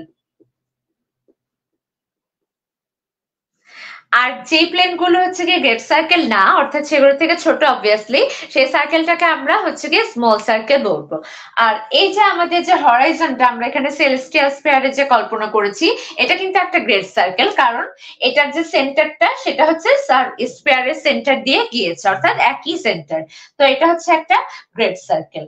এখন ঠিক আমরা একইভাবে যদি আমাদের এই যে মাথার উপরে যে পয়েন্টটা আমরা বললাম জেনিথ, এই জেনিথ পয়েন্টটা থেকে এই যে স্টারটার যে জায়গাটা আমরা ডিনোট করেছি যে এই জায়গায় স্টারটা আছে, জেনিথ পয়েন্টটা থেকে যদি আমরা স্টারটা দিয়ে এরকম একটা সার্কেলের আর্ক আঁকি, যেটা হচ্ছে গিয়ে ধরা যায় যে আমাদের এই যে হরাইজনটাকে কোন একটা সার্টেন পয়েন্টে ইন্টারসেক্ট করে, ধরলাম এই পয়েন্টে ইন্টারসেক্ট করে, তাহলে এই যে আমরা কি বলেছিলাম এই পর্যন্ত যে ডিস্টেন্স গুলো একদম জেনিথ থেকে হরাইজনের এই পর্যন্ত যে ডিস্টেন্স গুলো সবগুলোই 90 ডিগ্রি হবে না? এবং এখানে খেয়াল করে দেখেন যে একদম কর্নার থেকে এই যে এই জিনিসটা, এটা এইটুকু ডিস্টেন্সকে আমরা বলবো অবজারভার মেরিডিয়ান। এবং অবজারভার মেরিডিয়ানের এই যে প্রান্তটা একদম কিনারের যে প্রান্তটা, সেটার সাথে স্টারের মধ্য দিয়ে যে হচ্ছে কি আর্কটা গিয়েছে, এই দুটার মাঝখানে কি এই জায়গাটা একটা অ্যাঙ্গেল ক্রিয়েট হয়েছে না? এই অ্যাঙ্গেলটাকে আমরা বলি হচ্ছে অ্যাজিমাথ। হচ্ছে আমরা অ্যাজিমাথ বলি। এবং একইভাবে ক্যালকুলেট করলে দেখতে পাবেন যে এইখানে আমরা যেভাবে ঠিক হিসাবটা করলাম অ্যাঙ্গেলটা, ঠিক আমরা যদি সেন্টারের সাথেও একইভাবে হিসাব করি, অর্থাৎ সেন্টারের রেডিয়াস বরাবর একটা দাগ টানি, আর সেই যে স্টারটার থেকে যে আর্কটা আমাদের হরাইজনকে যে পয়েন্টটাতে ছেদ করেছে বা ইন্টারসেক্ট করেছে সেই পর্যন্ত যদি আমরা আরেকটা হচ্ছে কি লাইন টেনে সেটাকে কানেক্ট করে দেই, তাহলে মাঝখানে এই যে একটা আর্ক ক্রিয়েট হয়েছে এবং যার ফলে মাঝখানে কিন্তু একটা অ্যাঙ্গেল ক্রিয়েট হয়েছে সেন্টারে, এবং এই অ্যাঙ্গেলটা আর এই অ্যাঙ্গেলটা কিন্তু সেম। অর্থাৎ আমরা যারা হচ্ছে কি এখানে ত্রিকোণমিতি একটু পড়েছি 9-10-এ, তারা জানি যে আমরা এভাবে বলতে পারি যে এস ইকুয়াল আর থিটা, এরকম একটা ফর্মুলা আমরা পড়েছিলাম। যদিও আমরা আজকে কোনো ফর্মুলা বা ইকুয়েশনের জিনিস নিয়ে আলোচনা করব না, আজকে আমরা শুধুমাত্র কনসেপ্ট নিয়ে আলোচনা করব, কিন্তু এখানে বোঝার সুবিধার্থে আমি এটা একটু বলে দিচ্ছি যে এই যে এখানে থিটা অ্যাঙ্গেলটা আমরা কি জানি যে থিটা ইকুয়াল হচ্ছে এস বাই আর, অর্থাৎ এই যে থিটাটা, এই যে এখানে যে পরিমাণ এস আর এই যে এটা যে রেডিয়াসটা স্ফিয়ারে এখানে হিসাব করে আমরা বের করে ফেলতে পারি, এবং এই সেম অ্যাঙ্গেলটাই কিন্তু এখানেও ক্রিয়েট হয়, এবং এটাকে আমরা মূলত অ্যাজিমাথ হিসেবে জানি। সো আমরা এখানে যে দুইটা কোঅর্ডিনেট পাচ্ছি হরাইজন্টাল কোঅর্ডিনেট সিস্টেমে, এটা কি? এটা হচ্ছে অ্যালটিটিউড আর অ্যাজিমাথ। অ্যালটিটিউড জিনিসটাকে আমি আবার একটু রিভার্স করে দিচ্ছি যে ভূমি বা হরাইজন থেকে কোন একটা অবজেক্টের যে উচ্চতা সেটা হচ্ছে অ্যালটিটিউড, এটা হচ্ছে ডিগ্রিতে হিসাব করা হয়। আর অ্যাজিমাথ জিনিসটা কি? আমাদের জেনিথ আর হচ্ছে গিয়ে যেই পয়েন্টের সাথে হচ্ছে কি আমাদের হরাইজনটা ছেদ করেছে জেনিথ দিয়ে যাওয়া যে গ্রেট সার্কেলটা, সেখানে যে ছেদ করেছে এই যে একটা আমাদের আর্ক, এটার থেকে আমাদের স্টারটা আর জেনিথ দিয়ে যে আর্কটা গিয়েছে সেই দুইটা আর্কের মাঝখানে যে অ্যাঙ্গেলটা, সেটাকে হচ্ছে কি আমরা অ্যাজিমাথ বলছি, এবং অ্যাজিমাথকেও আমরা হচ্ছে গিয়ে ডিগ্রিতে হিসাব করি। এবং অ্যাজিমাথটা হচ্ছে প্রশ্নের ধরন অনুযায়ী আপনি এটাকে ইস্টওয়ার্ডও হিসাব করতে পারেন, ওয়েস্টওয়ার্ডও হিসাব করতে পারেন, দুইটাই হচ্ছে গিয়ে অ্যাপ্লিকেবল। সো আমরা বুঝতে পারলাম যে এখানে অ্যালটিটিউড আর অ্যাজিমাথ দিয়ে কিভাবে আমরা একটা স্টার বা যে কোনো কিছুর একটা লোকেশন আমরা ডিনোট করে ফেলতে পারি। সো যেহেতু এখানে অ্যালটিটিউডের অ্যাজিমাথ নিয়ে হিসাব করা হয়, তাই জন্য এটাকে সাধারণত অ্যাজিমাথ কোঅর্ডিনেট সিস্টেমও বলা হয়ে থাকে। সো এটাই হচ্ছে আমাদের হরাইজন্টাল কোঅর্ডিনেট সিস্টেম।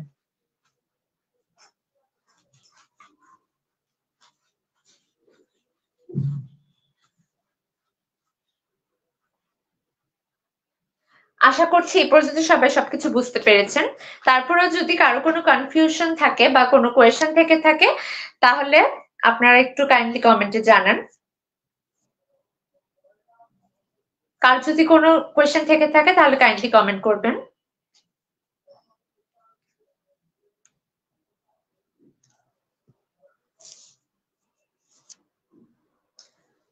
আচ্ছা, এখানে একজন বলেছিলেন কিছুক্ষণ আগে যে বোর্ড ঝাপসা দেখা যাচ্ছে, মেবি আপনারা কাইন্ডলি একটু ইনফর্ম করবেন আমাকে যে এখনো কি বোর্ডটা ঝাপসা দেখা যাচ্ছে কিনা, এখন কি ক্লিয়ারলি দেখতে পাচ্ছেন কিনা, এটাও একটু কাইন্ডলি শেয়ার করবেন।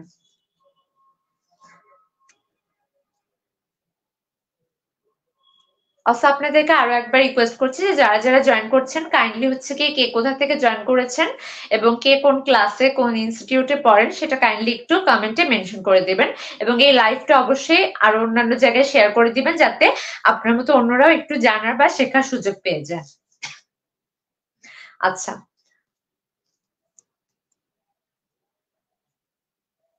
আচ্ছা আশা করছি সবাই এই কনসেপ্ট গুলো ক্লিয়ার হতে পেরেছেন আপাতত।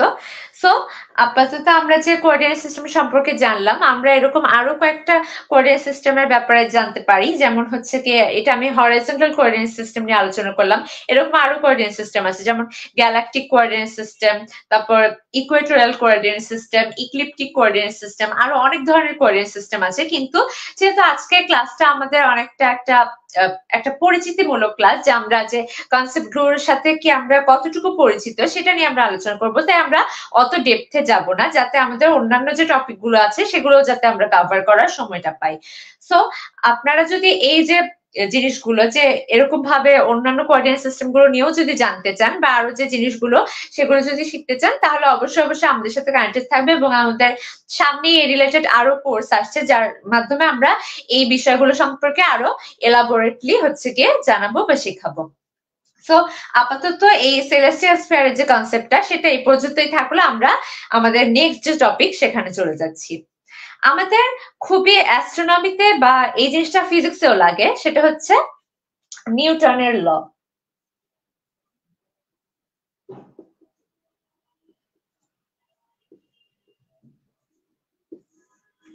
আমরা সবাই সেই বিজ্ঞানী আইজাক নিউটনের আপেল গাছের নিচে বসে থাকে এবং তার মাথায় আপেল পড়ার মাধ্যমে কালজয়ী যে গ্র্যাভিটেশনের সূত্র সেটা আবিষ্কার হওয়ার ঘটনাটা জানি। সো আমরা জানি যে নিউটন হচ্ছে গিয়ে 3টা সূত্র দিয়েছিলেন এবং একই সাথে হয়তো অনেকে এটাও জানেন যে নিউটন কিন্তু একই সাথে লিবনিজের সাথে মিলে যে গণিতের অন্যতম গুরুত্বপূর্ণ একটা শাখা ক্যালকুলাস, সেটাও কিন্তু নিউটন আবিষ্কার করেছিলেন। এবং একই সাথে ওনাদের আরো নিউটন এবং গ্যালিলিয়ান সূত্র বলা হয়, তাদের অনেকগুলো হচ্ছে গিয়ে গতির যে সূত্র, গতিবিদ্যার সূত্র, সেগুলো কিন্তু আমাদের ফিজিক্সে অনেকভাবে ইউজ হয়। এবং এই যে ফিজিক্সের যে বেসিক লেভেলের সূত্রগুলো, নিউটনের সূত্র বা গতিবিদ্যার সূত্র বা পরন্ত বস্তুর সূত্র, ফ্রি ফলিং অবজেক্টের যে সূত্র বলা হয়, সেই সূত্রগুলো ইউজ করে কিন্তু অনেক সময় আমাদের অ্যাস্ট্রোফিজিক্সের অনেক কঠিন কঠিন প্রবলেমও সলভ করে ফেলা যায়। সো আমরা একবার একটু ছোট করে রিক্যাপ করে নিচ্ছি যে আমাদের ফার্স্টে নিউটনের যে ল গুলো সেটাতে আসি। নিউটনের ল গুলোর ফার্স্ট যে লটা সেটা হচ্ছে আমাদের যে এখানে যেহেতু আমরা কনসেপ্টে আলোচনা করছি, আপাতত ফার্স্ট লটাতে ইকুয়েশন লেখার মতো খুব একটা ইম্পর্টেন্ট কিছু নেই, তো আমি মুখে বলে এক্সপ্লেন করার চেষ্টা করছি। আমাদের ফার্স্ট লটা, নিউটনের ফার্স্ট লটা বলে যে বস্তুর যে জড়তা বা ইনার্শিয়া সেটা সম্পর্কে ধারণা দেয়। অর্থাৎ মানে কি, কোন একটা অবজেক্টকে আপনি যদি ফোর্স না দেন, সেই অবজেক্টের উপর যদি ফোর্স অ্যাপ্লাই না করেন, তাহলে সেই যে অবজেক্টের যে অবস্থা সেটা কোনোভাবে চেঞ্জ হবে না। অর্থাৎ সেই অবজেক্টটা যদি হচ্ছে গিয়ে মুভিং অবজেক্ট হয়, অর্থাৎ গতিশীল থাকে, তাহলে সে যেভাবে গতিশীল আছে সেভাবেই গতিশীল থাকবে, কোনোভাবে সেটার গতির দিকও চেঞ্জ হবে না, আবার গতি কমবেও না বাড়বেও না, একই রকম ভাবে থাকবে, অর্থাৎ সমবেগে থাকবে। আবার কোন একটা স্থির অবজেক্ট, অর্থাৎ যার কোনো গতি নেই বা স্পিড নেই, সেই অবজেক্টের উপরে যদি আপনি বা অন্য কেউ যদি কোনোভাবে কোনো ফোর্স অ্যাপ্লাই না করে, সেটার উপর যদি কোনো ফোর্স অ্যাপ্লাই না করা হয়, তাহলেও সেই অবজেক্টটাও কিন্তু তার অবস্থা কোনোভাবে চেঞ্জ হবে না, অর্থাৎ সেই অবজেক্টটা স্থিরই থাকবে, তার দিকও পরিবর্তন হবে না বা তার যে স্পিড, ফোর্স, এইসব কোনো কিছুর পরিবর্তন হবে না। এখন এটা সেকেন্ড যে জিনিসটা আমি বললাম, যে কোন একটা স্থির অবজেক্টকে যদি ফোর্স অ্যাপ্লাই না করা হয় তাহলে সেটা কোনো রকম চেঞ্জ হবে না, এটা কিন্তু আমরা ইজিলি হচ্ছে মেনে নিতে পারি। কিন্তু আমাদের মাঝে মাঝে মাথায় কোয়েশ্চেন আসে এর আগের যে পয়েন্টটা আমি বলছিলাম সেটা নিয়ে, যে আমরা কোনো গতিশীল বস্তুর উপর ফোর্স প্রয়োগ না করলে সেটা হচ্ছে গিয়ে থামবে না বা সেটার গতি চেঞ্জ হবে না, এটা কিভাবে? কারণ আমরা দেখেছি যে মাঠে কোনো ফুটবল যদি গড়িয়ে যেতে থাকে, সেটা তার অনাদিকাল ধরে যেতেই থাকে না, একটা সময় গিয়ে কিন্তু সেটাও হচ্ছে গিয়ে স্টপ হয়ে যায় বা থেমে যায় নিজে নিজে। এটা অ্যাকচুয়ালি থামতো না। এটা কেন থামে? কারণ এটার উপরে একটা অদৃশ্য একটা ফোর্স কাজ করে, যেটা আমরা দেখতে পাই না, সেটা হচ্ছে ফ্রিকশন ফোর্স। অর্থাৎ মাঠে বা কোনো কিছুর উপর দিয়ে সেই বলটা গড়িয়ে যাওয়ার সময় সেটার গতির বিপরীত দিকে একটা ফোর্স কাজ করে এবং সেটা হচ্ছে আমাদের ফ্রিকশন ফোর্স। অর্থাৎ ফ্রিকশন ফোর্সের কারণে কিন্তু ওই ফুটবলটা ক্রমান্বয়ে গতিশক্তি হারাতে হারাতে একসময় থেমে যায়। অর্থাৎ ব্যাপারটা এমন না যে সেটার উপরে কোনো ফোর্স প্রয়োগ করা ছাড়াই সেটা থেমে যায়। এমন যদি কোনো সিচুয়েশনে সেই বলটাকে নিয়ে ছেড়ে দেওয়া হতো যে যেখানে ফ্রিকশন ফোর্স বা বাতাসের বাধা বা অন্য কোনো কিছু নেই, একটা কোনো ফোর্সও নেই তাকে আটকানোর মতো, তাহলে কিন্তু সেই বলটা আর কখনোই থামতো না। সেটা যেই বেগে যেভাবে যাচ্ছে এবং মোস্ট ইম্পর্টেন্টলি যেই ডিরেকশনে যাচ্ছে সেই ডিরেকশনেই যেতে থাকতো এবং তার ডিরেকশন কোনোভাবে চেঞ্জ হতো না, তার স্পিড বা ভেলোসিটি কোনো কিছুই চেঞ্জ হতো না এবং সবসময় সেমই থাকতো। এটা হচ্ছে আমাদের নিউটনের ফার্স্ট ল। নিউটনের সেকেন্ড ল কি? নিউটনের সেকেন্ড ল হচ্ছে কি আমরা একটা ইকুয়েশন দেখতে পাই, সেটা হচ্ছে F = ma। এই ইকুয়েশনটা আমরা নিউটনের সেকেন্ড লতে দেখতে পাই। এই সেকেন্ড লটা আমাদেরকে বলে যে আমরা আগের সূত্রে যেটা বললাম যে কোন একটা অবজেক্টের হচ্ছে গিয়ে যদি আমরা স্পিড বা গতির দিক যদি আমরা চেঞ্জ করতে চাই সেটার উপর একটা ফোর্স অ্যাপ্লাই করতে হবে, সেটা নিয়ে এই সূত্রটা, এবং সেটার ম্যাথমেটিক্যাল অ্যাপ্লিকেশন হচ্ছে এই সূত্রটা আমরা পাই। এখানে বলা হয় এম ম্যাসের অর্থাৎ এম ভরের কোন বস্তুর উপর যদি আমরা এফ পরিমাণ ফোর্স অ্যাপ্লাই করি তাহলে সেটার এ পরিমাণ হচ্ছে গিয়ে ত্বরণ বা এক্সেলারেশন হবে। আর এক্সেলারেশনের যে দিকটা হবে সেটা হবে আমরা ফোর্সটা যেদিকে অ্যাপ্লাই করেছি। অর্থাৎ খুবই ইজি হিসাব এটা। আপনি যদি আপনার টেবিলের উপরে কোনো একটা বইকে সামনের দিকে ঠেলে দেন, সেটা অবভিয়াসলি পিছনের দিকে চলে আসবে না, সেটা অবভিয়াসলি আপনি ঠিক যেদিকে ঠেলেছেন সেদিকেই যাবেন। অর্থাৎ আমরা কোন অবজেক্টের উপর যেদিকে ফোর্স অ্যাপ্লাই করব সেই অবজেক্টের এক্সেলারেশন ঠিক সেই দিকেই হবে এবং সেটা হবে ফোর্সের সাথে সমানুপাতিক বা প্রপোর্শনাল। অর্থাৎ আমরা যত জোরে হচ্ছে গিয়ে বা যত বেশি ফোর্স অ্যাপ্লাই করব সেই অবজেক্টটা তত বেশি এক্সেলারেটেড হবে। অর্থাৎ কোন একটা অবজেক্টকে কোন একটা কিছুকে যদি ধাক্কা দিয়ে আপনার সরাতে হয় তাহলে আপনি আস্তে করে ধাক্কা দিলে কি হবে নাকি জোরে ধাক্কা দিলে কাজটা তাড়াতাড়ি হয়ে যাবে? অবভিয়াসলি জোরে ধাক্কা দিতে হবে। অর্থাৎ জোরে ধাক্কা দেওয়ার অর্থ কি? বেশি বেশি ফোর্স অ্যাপ্লাই করতে হবে। তো সেই থেকে আমরা বুঝতে পারি যে কোন একটা কিছু যে এক্সেলারেশন সেটা হচ্ছে তার ফোর্সের সমানুপাতিক বা ফোর্সের সাথে প্রপোর্শনাল। এটা গেল নিউটনের সেকেন্ড ল। আর থার্ড লটা আমরা সবাই জানি যে ওখানে সব জায়গায় লেখা হয়ে থাকে every action has a reaction. অর্থাৎ কোন একটা কিছুর উপর যদি আপনি ফোর্স অ্যাপ্লাই করেন সেই জিনিসটাও আপনার উপর ঠিক সেম ফোর্সটা অ্যাপ্লাই করবে। অর্থাৎ এখানে কিন্তু একই জিনিসের উপরে বিপরীত ফোর্স অ্যাপ্লাই হচ্ছে না। কোন একটা অবজেক্ট যদি আরেকটা অবজেক্টের উপর ফোর্স অ্যাপ্লাই করে, সে যে অবজেক্টের উপরে ফোর্সটা অ্যাপ্লাই করছে সেই অবজেক্টটা আবার প্রথম যে অবজেক্ট অর্থাৎ যে ফোর্সটা ফার্স্টে অ্যাপ্লাই করছে তাকে সেই ফোর্সটা ফিরিয়ে দিবে বিপরীত দিকে।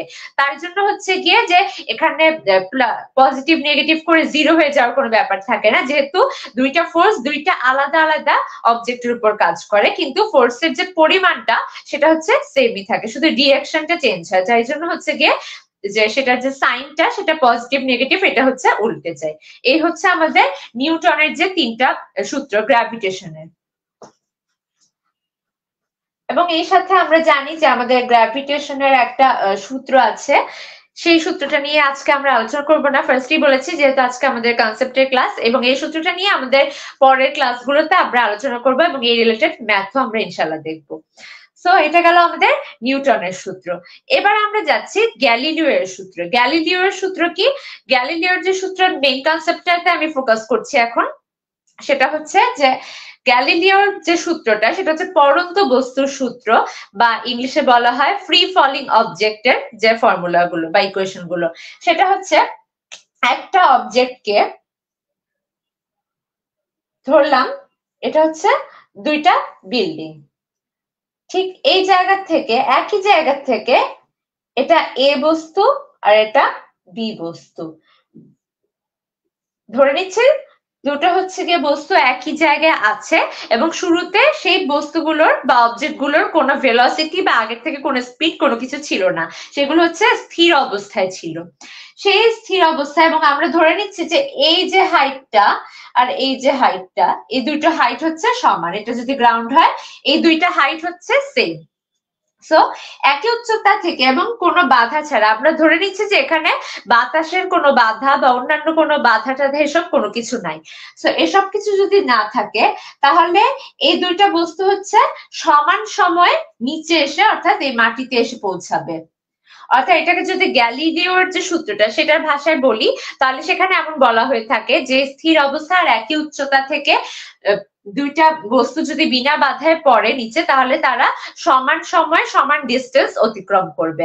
আর এটাকে ম্যাথমেটিক্যালি লেখা হয় যে, এখানে হচ্ছে গিয়ে আমরা বলতে পারি যে আমাদের এ আর বি এর যে ডিস্টেন্স আর টাইমটা সেটা হচ্ছে গিয়ে সবসময় সেম থাকবে। অর্থাৎ এমন হবে না যে কোনোটা আগে পৌঁছাবে কোনোটা পরে পৌঁছাবে। কিন্তু হ্যাঁ, এটা দেখে অনেকের মাথায় প্রশ্ন আসতে পারে যে আমরা যদি একই উচ্চতা থেকেও একটা পালক, একটা পাখির পালককে যদি ফেলে দিই আর একটা ইটের টুকরাকে যদি ফেলে দিই, তাহলে কি দুইটা সেম টাইমে পৌঁছায় আমাদের মাটিতে? অবভিয়াসলি না। সেক্ষেত্রে আমরা সবসময় দেখি যে অবজেক্টটা বেশি ভারী, অর্থাৎ যেটা ম্যাস বেশি, সেটা কিন্তু হচ্ছে গিয়ে তাড়াতাড়ি মাটিতে এসে পৌঁছায়। এটার জন্য অনেক কিছু হচ্ছে রেসপন্সিবল। সেটার জন্য ফার্স্ট যে জিনিসটা রেসপন্সিবল সেটা হচ্ছে বাতাসের বাধা। অর্থাৎ যে অবজেক্টটা ভারী সে কিন্তু সহজেই বাতাসের যে বাধাটা সেটাকে অতিক্রম করে সেটার এগেইনস্টে কাজ করে নিচে পড়ে যেতে পারে। অর্থাৎ বাতাস তাকে বেশিক্ষণ বাধা দিয়ে ঠেকিয়ে রাখতে পারে না।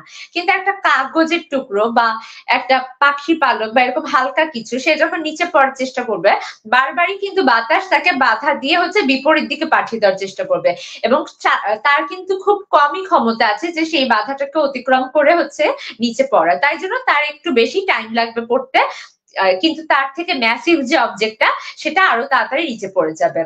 কিন্তু এই গ্যালিলিও সূত্রে প্রথমে কিন্তু আমরা ফার্স্টে বলে নিয়েছি যে বাতাসের বাধার যে বিষয়টা সেটাকে আমরা হচ্ছে বিবেচনা করব না।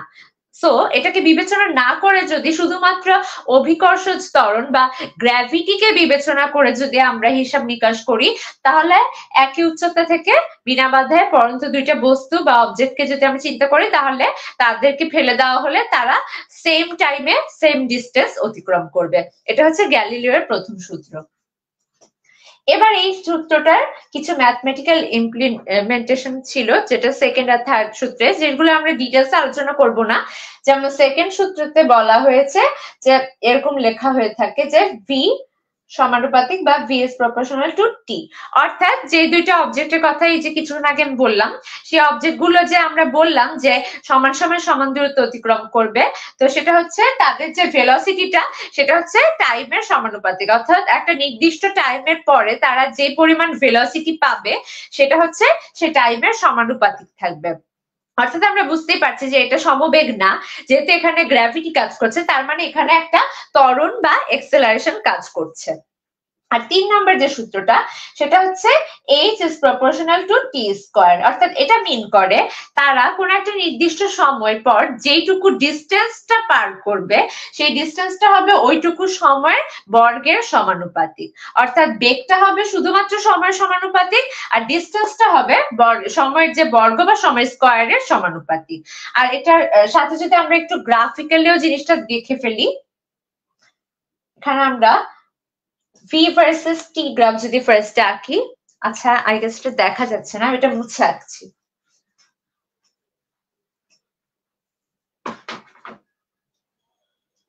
আমাদের অ্যাস্ট্রোফিজিক্সটা কিন্তু এই যে গ্রাফের ব্যাপারগুলো, এই গ্রাফের যে কনসেপ্টটা, এগুলো আমাদের ক্লিয়ার থাকতে হবে, কারণ আমাদের অ্যাস্ট্রোনমি অলিম্পিয়াডে কিন্তু আমাদের একটা আলাদা পোর্শনই থাকে ডেটা অ্যানালাইসিস, এবং ওখানে মাঝে মাঝে কিন্তু আমাদের গ্রাফেও বিভিন্ন জিনিস প্লট করে বিভিন্ন হিসাব নিকাশ করতে হয়। তো আমরা জানি যে গ্রাফে হচ্ছে গিয়ে কোন একটা কিছু সাপেক্ষ অন্য একটা কিছু যে চেঞ্জ, সেটাকে আমরা হচ্ছে একটা ছবির মাধ্যমে দেখানোর চেষ্টা করি। তো এখানে কোন একটা কিছু বলতে যেই জিনিসটা, যে দুইটা ভ্যারিয়েবল নিয়ে আমরা এই গ্রাফে কাজ করব, তার মধ্যে একটা হচ্ছে স্বাধীন ভ্যারিয়েবল বা ইন্ডিপেন্ডেন্ট ভ্যারিয়েবল, আর একটা হচ্ছে ডিপেন্ডেন্ট ভ্যারিয়েবল। ইন্ডিপেন্ডেন্ট ভ্যারিয়েবল কি? যেটা হচ্ছে কি যেটার মান যে কোনো কিছু হতে পারে, যেটার মান প্রকাশ করার জন্য অন্য কোনো ভ্যারিয়েবলের উপর তাকে ডিপেন্ড করতে হয় না, সেই ভ্যারিয়েবলটা হচ্ছে আমরা এক্স অক্ষ বরাবর বসাই। যেমন এই ক্ষেত্রে আমাদের টি হচ্ছে, টি বা টাইম হচ্ছে একটা ইন্ডিপেন্ডেন্ট ভ্যারিয়েবল। আবার ডিপেন্ডেন্ট ভ্যারিয়েবল হচ্ছে এমন একটা ভ্যারিয়েবল যেটার মান যে কোনো কিছু হতে পারে না, যেটার ভ্যালু এক্সপ্রেস করার জন্য আমাদের অন্য একটা ভ্যারিয়েবলের হেল্প নিতে হয়, এবং সেই ভ্যারিয়েবলটার মাধ্যমে আমরা সেটার যে ভ্যালুটা সেটা নির্ধারণ করতে পারি, সেটা হচ্ছে আমাদের ডিপেন্ডেন্ট ভ্যারিয়েবল। এক্ষেত্রে আমাদের ডিপেন্ডেন্ট ভ্যারিয়েবল হচ্ছে ভি বা ভেলোসিটি। অর্থাৎ কেন এটা হলো, আমরা কিন্তু যে কোনো টাইমে নিতে পারি, আমরা 3 সেকেন্ড নিব নাকি 5 সেকেন্ড নিব নাকি 10 সেকেন্ড নিব সেটা আমাদের ইচ্ছা, কিন্তু কোন নির্দিষ্ট সেকেন্ডে সেটার ওই অবজেক্টের ভেলোসিটি কত সেটা কিন্তু হচ্ছে গিয়ে আমাদের টাইমের উপর ডিপেন্ড করবে। অর্থাৎ প্রথম 2 সেকেন্ডে যতটুকু ভেলোসিটি ছিল 4 সেকেন্ডেও কি ততটুকুই থাকবে নাকি কমবে নাকি বাড়বে, সেটা কিন্তু সে কত সেকেন্ডে সেটার উপর ডিপেন্ড করে। তাই জন্য ভি বা ভেলোসিটি হচ্ছে এখানে ডিপেন্ডেন্ট ভেরিয়েবল। সো আমরা বলেছিলাম যে আমাদের ভি সমানুপাতিক হচ্ছে টি, অর্থাৎ আমরা যদি ওয়াই আর এক্স দিয়ে হিসাব করি তাহলে আমাদের Y is proportional to x, এটা হচ্ছে এই গ্রাফটার ফরম্যাট। সো এই ক্ষেত্রে আমাদের এই যে গ্রাফটা এটা দেখতে হবে অনেকটা এরকম, যে আমাদের যে অরিজিন সেটা দিয়ে অরিজিন ও থেকে একটা সরল রেখা চলে যাবে, অর্থাৎ এটাকে আমরা বলি মূল বিন্দুগামী সরল রেখা। অর্থাৎ আমরা ওই যে গ্যালিলিও সূত্রে বিনা বাধায় পরন্ত বস্তুর যে বেগ বা ভেলোসিটি আর সময়ের যে গ্রাফটা এটা যদি ড্র করি তাহলে আমরা পাবো এরকম একটা স্ট্রেট লাইনের গ্রাফ বা মূল বিন্দুগামী সরল রেখা। কারণ হচ্ছে এখানে ভি ইজ প্রপোর্শনাল টু টি, বা এটার যে মেইন যে ফরম্যাটটা সেটা হচ্ছে Y is proportional to x. ঠিক আমি যদি এই গ্রাফটাকে আবার থার্ড যে সূত্রটা সেটার গ্রাফের অনুযায়ী আমরা হিসাব করি, যেমন এখানে এটা হচ্ছে আমাদের ওখানে লেখা ছিল যে আমাদের এইচ বা ডিস্টেন্স হচ্ছে টি স্কোয়ারের প্রপোর্শনাল, টি স্কোয়ারের কিন্তু প্রপোর্শনাল। সো আমি এখানে টি রাখছি কিন্তু এখানে ভি এর জায়গায় চেঞ্জ করে আমি এইচ লিখছি। সো এখন কি হবে, এখানে যেহেতু একটা স্কোয়ার আছে এটা কিন্তু আমাদের স্ট্রেট লাইন থাকবে না, এটা হচ্ছে আমাদের এরকম একটা প্যারাবোলা টাইপের একটা শেপ হয়ে যাবে। সো আমাদের মাথায় রাখতে হবে আমাদের যখন স্কোয়ার বা এরকম কোন উচ্চ ঘাতের জিনিস আসবে তখনই কিন্তু সেটা আর শুধুমাত্র স্ট্রেট লাইন থাকে না, সেটা এরকম একটা কার্ভ চলে আসে। আর যখন স্ট্রেট লাইন থাকে তখন বুঝবো যে এটা শুধুমাত্র অনেক ক্ষেত্রে দিয়ে দিতে পারে যে এখানে আমি এইচ আর টি এর গ্রাফ নিয়েছি তাই জন্য আমি এরকম একটা কার্ভ লাইন পেয়েছি, কিন্তু আমি যদি এখানে টি স্কোয়ারই রাখতাম তাহলে কি আসতো, তাহলে কিন্তু শুধুমাত্র সমানুপাতিক, অর্থাৎ তখন কিন্তু এই যে এক্স স্কোয়ারের সমানুপাতিক না। আমি যদি টি স্কোয়ার কে যদি এক্স ধরতাম তাহলে কিন্তু এটা আবারও সে আগের ফরম্যাট যে y is proportional to x হয়ে যায়। তাহলে কি হতো, এখানে যদি আমি টি স্কোয়ার নেই তাহলে এটাও কিন্তু মূল বিন্দুগামী সরল রেখা বা একটা স্ট্রেট লাইনের গ্রাফ হবে। সো আমরা কিন্তু এভাবে কোনো ডেটা যদি আমরা গ্রাফে প্লট করি, আমরা যদি ইকুয়েশনটা কি আছে এটার পেছনে এটা যদি নাও জানি তাহলে আমরা এই জিনিসগুলো দেখে কিন্তু মোটামুটি বের করে ফেলতে পারি। মনে করেন যে আপনি কোনো একটা কিছু পেলেন যে এখানে এরকম একটা স্ট্রেট লাইন পেলেন আর এরকম দুইটা জিনিস আপনি গ্রাফে প্লট করলেন, তাহলে কি আপনি বলতে পারলেন না যে y অক্ষে যেটা আছে সেটা হচ্ছে এই যে এক্স অক্ষের যেটা সেটা সমানুপাতিক, তার মানে কোন একটা ধ্রুবক থাকবে তাদের মাঝখানে, তাহলেই তাদেরকে আমরা ইকুয়াল বলতে পারবো। বা এই জায়গায় যদি আগের মতো আমরা যদি একটা কার্ভ পাই তাহলে কি বলবো যে বর্গের সমানুপাতিক, তার মানে বর্গের সমানুপাতিকের সাথে যদি একটা ধ্রুবক বা একটা কনস্ট্যান্ট গুণ করে দিই তাহলে হচ্ছে কি আমরা ওটা একটা কোন একটা ইকুয়েশন বানিয়ে ফেলতে পারবো। সেইভাবে করেও কিন্তু অনেক প্রবলেম সলভ করে ফেলা যায়। সেটা গেল আমাদের ফিজিক্সের বেসিক কিছু কনসেপ্ট যেগুলো আমাদের অ্যাস্ট্রোফিজিক্সেও লাগবে। এরপর আমি খুব গুরুত্বপূর্ণ একটা কনসেপ্ট নিয়ে আলোচনা করছি, সেটা হচ্ছে আমাদের লুমিনোসিটি বা রেডিয়েশন ল এর যে কয়েকটা কনসেপ্ট। সেটা হচ্ছে লুমিনোসিটি জিনিসটা কি, ধরছি এটা হচ্ছে একটা স্টার, আমাদের সূর্য হতে পারে বা যে কোনো একটা স্টার হতে পারে। আমরা জানি যে স্টারের মধ্যে যে প্রতিনিয়ত ফিউশন বিক্রিয়া বা ফিশন বিক্রিয়া বা এই ধরনের রিয়াকশন গুলো হয়ে থাকে তার কারণে কিন্তু তার মধ্যে একটা এনার্জি হচ্ছে গিয়ে সে তৈরি করে এবং সেগুলো কিন্তু সে রেডিয়েটও করে চারদিকে। এবং এই রেডিয়েশন গুলো কিভাবে আসে, এগুলো ইলেকট্রোম্যাগনেটিক রেডিয়েশন হিসেবে আসতে পারে, যেমন ভিজিবল লাইট হিসেবে আসতে পারে, আবার হিট হিসেবেও আসতে পারে। সো এই যে রেডিয়েশন গুলো, এই রেডিয়েশনটার পরিমাণটা অর্থাৎ একটা স্টার প্রতি সেকেন্ডে কি পরিমাণ এনার্জি রেডিয়েট করে এটাকে আমরা সাধারণত লুমিনোসিটি বলে থাকি, এটাকে বলা হয় লুমিনোসিটি। এবং এটাকে অনেকগুলো সূত্রের মাধ্যমে ক্যালকুলেশন করা হয় বিভিন্ন ভাবে, সেই সূত্রগুলো আজকে আমরা জানবো না, আমি আবারও বলে দিচ্ছি আমরা আজকে শুধুমাত্র কনসেপ্টটা নিয়ে আলোচনা করব। কিন্তু আমাদের এই যে সিমিলার টাইপের জিনিসগুলো নিয়ে মাঝে মাঝে একটু কনফিউশন বাধে, যার জন্য সেই কনফিউশনটা ক্লিয়ার করে দেওয়ার জন্য আমি আজকে একটু জাস্ট ফার্স্ট একটু সূত্রগুলো দেখিয়ে দিব। যেমন কোন একটা স্টারের লুমিনোসিটি যখন আমরা ক্যালকুলেট করি যে স্টারটা কতটুকু এনার্জি রেডিয়েট করছে, এটার হিসাবটা হচ্ছে আমাদের 4 পাই r square into t to the power 4। এই যে এইটুকু পোর্শন এটাকে হচ্ছে এনার্জি ফ্লাক্স বলা হয়। আর এই যে টি যেটা এটা হচ্ছে আমাদের কেলভিন স্কেলে ওই স্টারটার যে সারফেস সেটার টেম্পারেচার সেটা টু দি পাওয়ার 4 এটা হচ্ছে। আর এখানে যে আর যেটা সেটা হচ্ছে এই যে স্টারটার যে রেডিয়াস সেটা হচ্ছে আর। এটা হচ্ছে কিন্তু স্টারটা কতটুকু এনার্জি রেডিয়েট করে প্রতি সেকেন্ডে সেটার একটা হিসাব। আর ফ্লাক্স জিনিসটা কি? ফ্লাক্স জিনিসটা হচ্ছে ধরা যাক এটা হচ্ছে একটা স্টার এবং এটার থেকে ঠিক এতটুকু ডিস্টেন্সে একটা প্ল্যানেট আছে যেটা এটার থেকে অনেকটা ছোট। তো ফ্লাক্সের যে হিসাবটা এটা হচ্ছে মেইনলি যে এই স্টারটা যে পরিমাণ এনার্জি রেডিয়েট করছে তার কতটুকু অংশ অ্যাকচুয়ালি এই প্ল্যানেটটা হচ্ছে পাবে। সো অবভিয়াসলি এই প্ল্যানেটটার যে এরিয়া এটা হচ্ছে এটার উপর ডিপেন্ড করে। আর আমরা এটা হিসাব করব কিভাবে? আমরা এখানে এল বা এই স্টারটার যে লুমিনোসিটি সেটাকে 4 পাই ডি স্কয়ার দিয়ে ভাগ করে দিব, তাহলে আমরা হচ্ছে কি এটাকে ফ্লাক্স পেয়ে যাব বা এটাকে এফ দিয়ে ডিনোট করা হয়। এখন এই জায়গায় কিন্তু অনেক সময় কনফিউশনটা বেঁধে যায় যে এখানে আমরা অনেকে ভুল করে 4 পাই আর স্কয়ার দিয়ে হিসাব করে ফেলি। অর্থাৎ আমরা এই ভুলটা করে ফেলি যে যেহেতু লুমিনোসিটির ফর্মুলা হচ্ছে 4 পাই আর square into sigma into T to the power 4। So আমরা ভাবি যে 4 পাই আর স্কয়ার দিয়ে যদি আমরা এটাকে ডিভাইড করে দেই তাহলে এইটুকু কাটা চলে যায়, তাহলে এই যে সিগমা টি টু দি পাওয়ার 4 এটাই হচ্ছে আমাদের অ্যান্সার। কিন্তু সবসময় কিন্তু এটা আমাদের অ্যান্সার হয় না। আমাদের আসল যে অ্যান্সারটা সেটা হচ্ছে আমরা ভাগ এখানে করছি 4 পাই ডি স্কয়ার দিয়ে। এই ডি আর এই যে আর এখানে আমরা লুমিনোসিটিতে যেটা ইউজ করি এই দুইটা কিন্তু সেম না। লুমিনোসিটি অর্থাৎ ওই স্টারটা কতটুকু পাওয়ার রেডিয়েট করে বা কতটুকু এনার্জি রেডিয়েট করে এটা হচ্ছে এই হিসাবটা করার সময় আমরা যে আরটা ডিনোট করছি এটা হচ্ছে ওই স্টারটার যে রেডিয়াস সেটা। আর আমরা যখন ফ্লাক্স হিসাব করছি তখন এই যে আর এই যে ডিটা আমরা হিসাব করছি এই ডিটা হচ্ছে মেইনলি আমরা এই যে স্টারটাকে যে ধরেছিলাম, আমি এগুলো একটু মুছে দিচ্ছি বোঝার সুবিধার্থে।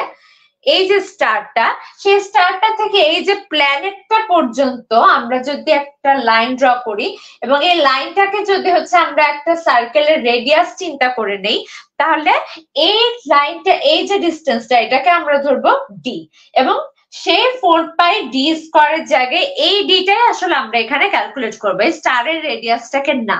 অর্থাৎ আমরা যদি এখানে ফর্মুলাটাকে হচ্ছে একটু এক্সপ্যান্ড করে লিখি সেটা হবে যে আমাদের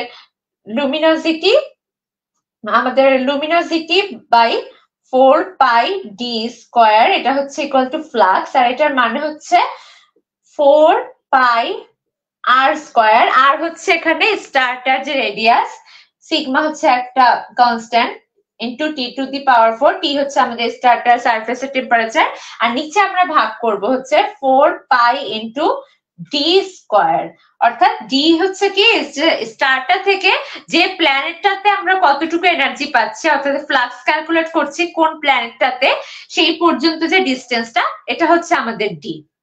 সেটা হচ্ছে ডি স্কয়ার দিয়ে আমরা ভাগ করব। সো এখানে যদি আমরা কাটাকাটি করি শুধুমাত্র কিন্তু আমরা যে 4 পাই আর 4 পাই এতটুকু কাটাকাটি করতে পারবো, কিন্তু আমাদের আর স্কয়ার আর ডি স্কয়ার এই দুইটা কিন্তু কখনোই সেম না, অর্থাৎ এই দুটা কাটাকাটি যাবে না। এই দুটা জিনিস নিয়ে অনেক সময় হচ্ছে ঝামেলা বেঁধে যায়, তাই জন্য আমি এই জিনিসটা একটু ক্লিয়ার করে দিলাম। আর ঠিক সেম টাইপের জিনিসগুলো নিয়ে একটু কনফিউশন বাধে অনেক সময়, যেমন ম্যাগনিটিউড আর ব্রাইটনেস এই দুটো জিনিস নিয়ে কিন্তু ঝামেলা বাঁধে। যেমন অনেকে মনে করতে পারে যে ম্যাগনিটিউড আর ব্রাইটনেস দুইটা মনে হয় সেম জিনিস, অ্যাকচুয়ালি কিন্তু দুইটা একদম কমপ্লিটলি অপোজিট একটা জিনিস।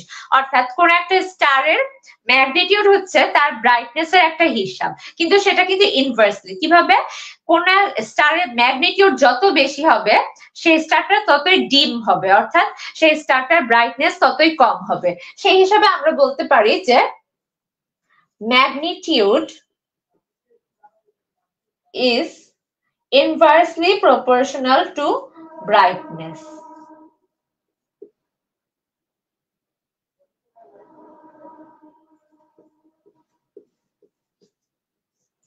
আচ্ছা, এখানে আমরা বলতে পারি যে ম্যাগনিটিউড হচ্ছে ব্রাইটনেস এর সাথে ব্যস্তানুপাতিক, অর্থাৎ কোন একটা কিছুর ব্রাইটনেস যত বেশি হবে ম্যাগনিটিউড তত কম হবে। আবার কোন একটা স্টারের ম্যাগনিটিউড যত বেশি হবে সেই স্টারের তত ডিম হবে বা সেটার ব্রাইটনেস তত কম হবে। তো এটা গেল আমাদের কিছু কনসেপ্ট যেগুলো নিয়ে আমাদের সাধারণত হচ্ছে একটু ঝামেলা বেঁধে যায়। এবার লাস্ট আমি একটা ইম্পর্টেন্ট জিনিস দেখাবো, যেটা হচ্ছে খুবই ইন্টারেস্টিং একটা জিনিস। সেটা সাধারণত মানে এটা রিলেটেড যে ম্যাথমেটিক্সটা, সেটা করলে হচ্ছে আমরা জিনিসটা অনেক ইজিলি বুঝতে পারি। কিন্তু আজকে যেহেতু আমাদের ম্যাথমেটিক্স এর ক্লাস না, আজকে আমি শুধু কনসেপ্টটা নিয়ে আলোচনা করে দিব।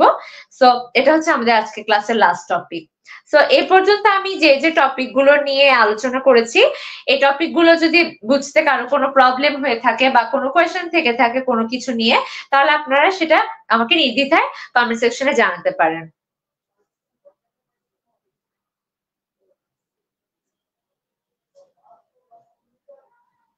আচ্ছা, এখানে অনেকে অনেক কিছু কমেন্ট করেছেন দেখছি।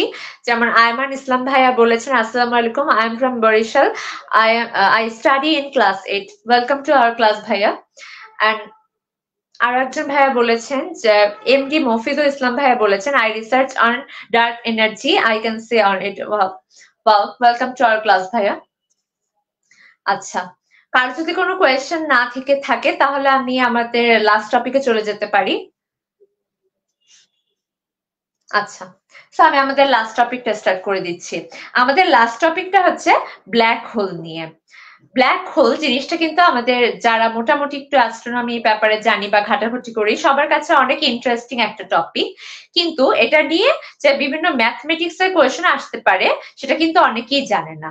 অনেকে শুধুমাত্র এটাকে একটা পপ সায়েন্সের টপিক ভাবে, কিন্তু এটার পিছনে কিন্তু অনেক ম্যাথমেটিক্স এর হিসাব নিকাশ, অর্থাৎ অনেক সময় কিন্তু অলিম্পিয়াডের বিভিন্ন কোয়েশ্চেনে চলে আসে। আপনারা যারা অলিম্পিয়াডের কোয়েশ্চেন গুলো নিয়ে ঘাটাঘাটি করেছেন তারা হয়তো দেখে থাকতে পারেন যে গত বছরই কিন্তু অলিম্পিয়াডের ন্যাশনাল পর্যায়ে একটা কোয়েশ্চেন এসেছিল, যেটা হচ্ছিল ব্ল্যাক হোল রিলেটেড। সো আমরা যদি এই জিনিসগুলো নিয়ে আগের থেকে একটু জেনে রাখি বা করে রাখি, তাহলে আশা করছি যে এই জিনিসগুলো আমাদের সলভ করতে হচ্ছে ইজি হবে বা আমরা ফ্যামিলিয়ার থাকবো এই টপিক গুলোর সাথে। সো ব্ল্যাক হোলের ব্যাপারে আমি যদি একটু ছোট করে বর্ণনা দেই, যে এটা হচ্ছে একদম পারফেক্ট কোনো ছবি না, আমি জাস্ট বোঝানোর জন্য আঁকছি যে এটা যদি একটা ব্ল্যাক হোলের স্ট্রাকচার হয়,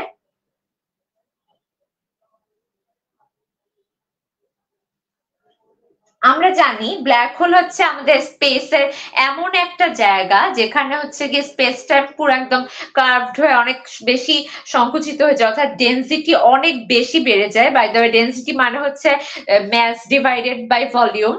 তো ডেনসিটি অনেক বেশি বেড়ে যায় এবং যার ফলে সেখানে এমন একটা টান তৈরি হয় যে আলো পর্যন্ত সেখান থেকে এসকেপ করতে পারে না, অর্থাৎ সেখানে যা কিছু একবার ব্ল্যাক হোলের ভিতরে যায় সেটা আর কখনো রিটার্ন আসতে পারে না বা সেটাকে ক্রস করে যেতে পারে না। ইভেন আমরা জানি যে আমাদের ইউনিভার্সে এখনো পর্যন্ত সব থেকে বেশি ভেলোসিটি হচ্ছে লাইটের ভেলোসিটি, এবং সেই লাইটও কিন্তু ব্ল্যাক হোলের ভিতর দিয়ে আর ক্রস করে মানে আর রিটার্ন আসতে পারে না বা ক্রস করে চলে যেতে পারে না, সেই ব্ল্যাক হোল লাইটকেও শোষণ করে নেয়।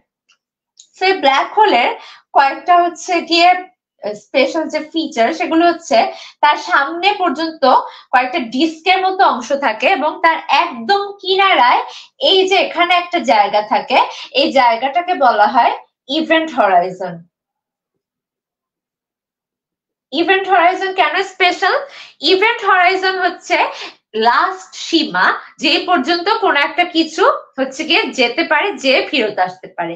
ইভেন্ট হরাইজন যদি কোন একটা বস্তু বা কোন একটা অবজেক্ট বা কিছু যদি ক্রস করে ফেলে, ইভেন লাইটও যদি ইভেন্ট হরাইজনের পরে ক্রস করে ফেলে, ব্ল্যাক হোলের সামনে অ্যাপ্রোচ করে, তাহলে কিন্তু সেই লাইট আর ফেরত আসতে পারে না।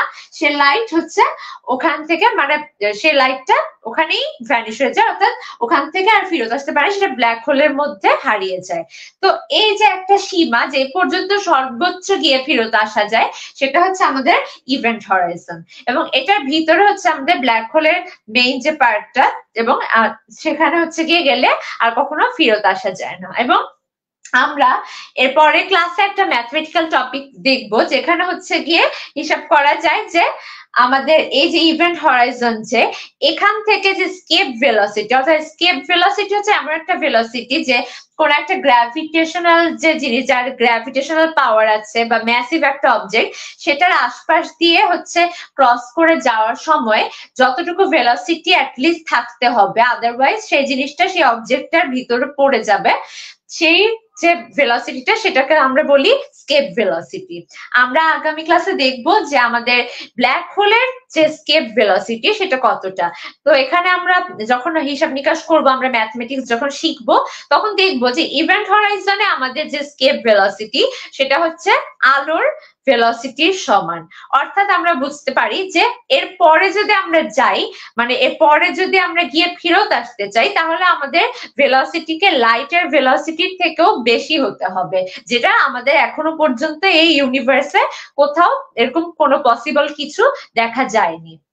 সো আমাদের এই যে এই কনসেপ্টে আমি বোঝাতে চেয়েছিলাম যে যেহেতু আজকের ক্লাসে আমরা ম্যাথমেটিক্স নিয়ে আলোচনা করছি না, আমি জাস্ট একটা ধারণা দিয়ে রাখলাম, যেহেতু আমরা আমাদের আগামী ক্লাসে এই টপিক গুলোরই যে ডেপথে যে ম্যাথমেটিক্স গুলো ইউজ হয় সেগুলো নিয়ে আমরা কথাবার্তা বলবো, আমরা আমাদের রিলেটেড কিছু প্রবলেমও সলভ করবো ইনশাল্লাহ। তো এই জিনিসগুলো হচ্ছে আমরা নেক্সট ক্লাসে দেখবো, আরো ভালো করে ডিপে দেখবো। সো যাতে নেক্সট ক্লাসে কারো এই জিনিসগুলো বুঝতে কোনো সমস্যা না হয়, তাই জন্য আমি চেষ্টা করেছি যে মেইন যে কনসেপ্টটা সেটা আজকে ক্লিয়ার করে দেওয়ার জন্য। সো আশা করছি আমাদের আজকে ক্লাসের যে টপিক গুলো সেটা হচ্ছে আপনারা সবাই বুঝতে পেরেছেন। আচ্ছা, এখানে একজন কোয়েশ্চেন করেছেন যে ওয়ার্ম হোলটা কোথায় থাকে। আচ্ছা, ওয়ার্ম হোল জিনিসটা অ্যাকচুয়ালি হচ্ছে একটা হাইপোথেটিক্যাল জিনিস, যেটা এখনো পর্যন্ত কিন্তু সায়েন্টিস্টরা আবিষ্কার করতে পারেনি। অর্থাৎ এই জিনিসটা হচ্ছে একটা থিওরি যেটা প্রপোজ করা হয়েছে, যে এটা ব্ল্যাক হোলের যেমন ধারণা করা হয়, যে আমি যদি জিনিসটা ছবি এঁকে বোঝাই, যে যদি এরকম দুইটা প্রান্ত থাকে, যে আমরা বলেছি যে ব্ল্যাক হোল সবকিছুকে হচ্ছে টেনে ভিতরে নিয়ে যায় বা কোনো কিছু আর ফেরত আসতে পারে না। তো ধারণা করা হয় যে কোন একটা জিনিস যখন এরকম একটা কিছুকে টেনে যখন ভিতরে নিয়ে যাবে, একটা প্রান্ত যেহেতু টেনে সবকিছুকে নিয়ে যাচ্ছে, তার নিশ্চয় অন্য আরেকটা প্রান্ত থাকবে যেটা হচ্ছে সবকিছুকে বের করে দিবে তার ভিতর থেকে, কারণ অনন্তকাল তো আর তার ভিতরে নিয়ে রাখবে না। ঠিক সেরকমই এই যে ফার্স্টের যে প্রান্তটা, এটাকে যদি আমরা হচ্ছে কি ব্ল্যাক হোলের প্রান্ত বলি, ঠিক ওই যে থিওরিটা, যে সায়েন্টিস্ট এরকম একটা থিওরি দিয়েছেন যে ওই অপর যে প্রান্তটা এটা হচ্ছে গিয়ে একটা ওয়ার্ম হোল, বা এই জিনিসটাকে হোয়াইট হোলও বলা হয়ে থাকে। সো এটা জাস্ট একটা থিওরি, এটার এখনো পর্যন্ত কোনো ভিজুয়াল কোনো প্রুফ পাওয়া যায়নি, এটা নিয়ে এখনো রিসার্চ করছেন বিজ্ঞানীরা। সো এটা হচ্ছে গিয়ে জিনিসটা যে ফার্স্টে ব্ল্যাক হোলের অপর প্রান্ত, মানে আমরা যদি থিওরিটা অনুযায়ী আমরা আলোচনা করতে চাই, সেটা হচ্ছে ব্ল্যাক হোলের অপর প্রান্ত ধারণা করা হয় যে ব্ল্যাক হোলের ঠিক অপোজিট কাজটা করে। ব্ল্যাক হোল হচ্ছে সবকিছুকে টেনে তার ভিতরে নিয়ে যায়, আর ওয়ার্ম হোল বা হোয়াইট হোল হচ্ছে তার ভিতরে সবকিছুকে জাস্ট বের করে দেয়, অর্থাৎ অন্য একটা ইউনিভার্সে বা অন্য কোথাও এমন কোথাও বের করে দেয় যেখানে আমরা হচ্ছে গিয়ে যেখান থেকে আর ফেরত আসা সম্ভব না, এরকমটা ধারণা করা হয়। যাই হোক, এটা সম্পূর্ণ একটা হাইপোথেটিক্যাল ব্যাপার বা এরকম একটা থিওরি যেটা এখনো কোনো প্রুফ পাওয়া যায়নি। সো আশা করছি আজকে ক্লাসে টপিক গুলো সবার ভালো মতো বুঝতে পেরেছে সবে, এবং কোনো সমস্যা নেই কারো, এবং আশা করছি এই টপিক গুলো আপনাদের সামনে আরো কাজে লাগবে এবং আপনারা আরো ভালোভাবে শিখতে পারবেন। সো আবারও মনে করিয়ে দিচ্ছি যে আজকে আমাদের ছিল অ্যাস্ট্রো অলিম্পিয়াড লাইভ কোর্সে আমাদের প্রথম লাইভ সেশন, এবং আমাদের আজকে ক্লাসে ছিল কনসেপ্ট বেস, অর্থাৎ আমরা আজকে জাস্ট কনসেপ্ট গুলো নিয়ে আলোচনা করেছি, কোন রকম ম্যাথমেটিক্যাল ইকুয়েশনস বা ফর্মুলা সব কিছু নিয়ে আলোচনা করিনি। এবং এই যে জিনিসগুলো, এই জিনিসগুলোর পিছনে যে ম্যাথমেটিক্স বা যেগুলো অ্যাস্ট্রোফিজিক্স মূলত আমরা ক্যালকুলেট করি, সেটা নিয়ে আমরা ইনশাল্লাহ নেক্সট ক্লাসে আলোচনা করব।